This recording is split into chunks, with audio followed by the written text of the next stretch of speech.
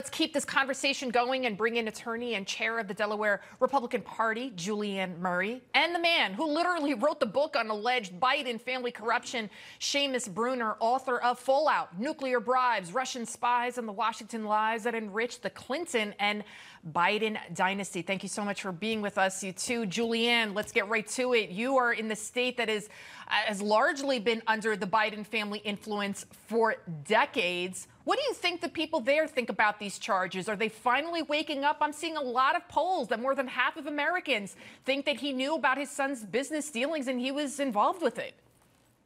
People are seeing it, absolutely. And, you know, and I listen to Dr. Gorka and agree. It's unlikely that Hunter Biden is going to jail. However, what's interesting about this is these charges, actually this indictment, which means it went to a grand jury, actually goes beyond that first gun charge that he had. It's about his false statements.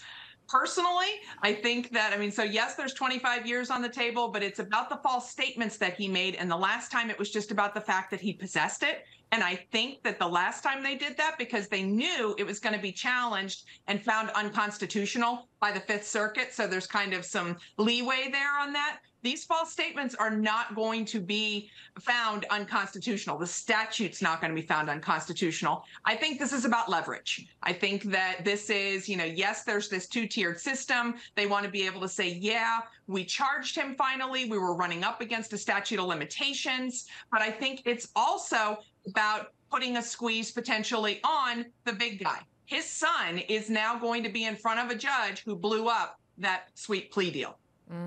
Great analysis there. Seamus, yesterday, White House Press Secretary Karine Jean-Pierre was asked about a possible pardon of Hunter. Take a listen. When would the president pardon or commute his son if he's convicted? So I've answered this question before. It was asked of me not too long ago, a couple of weeks ago, and I was very clear, and I said no. All right, Seamus, what do you think about this? I mean, will Joe Biden ever face the consequences? Because, again, this is what it's about. It's about the big guy. Hunter was just a pawn. Right. That's right, Lydia. It's great to be with you.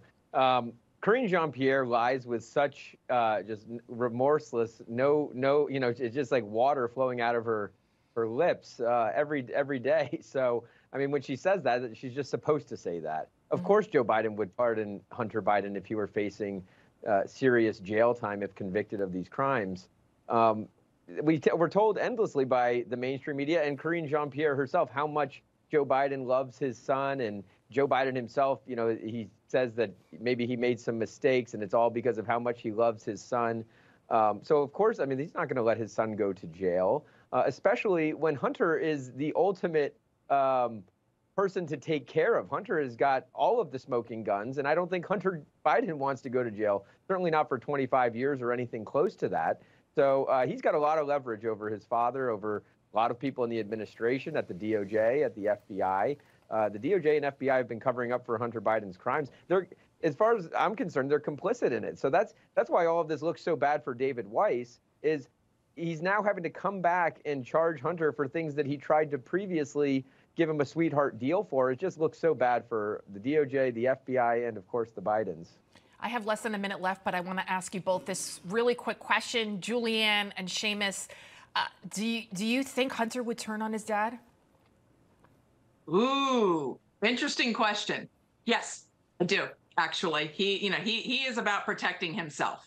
And I think there may be more charges coming. There could be tax evasion charges. There's statute of limitations stuff out there. Yes, I think he would. What about you, Seamus? Yeah, I think he would. I think also Joe Biden would step down before he had to do that. Great point there, too. Julianne Murray, Seamus Bruner, thank you both so much.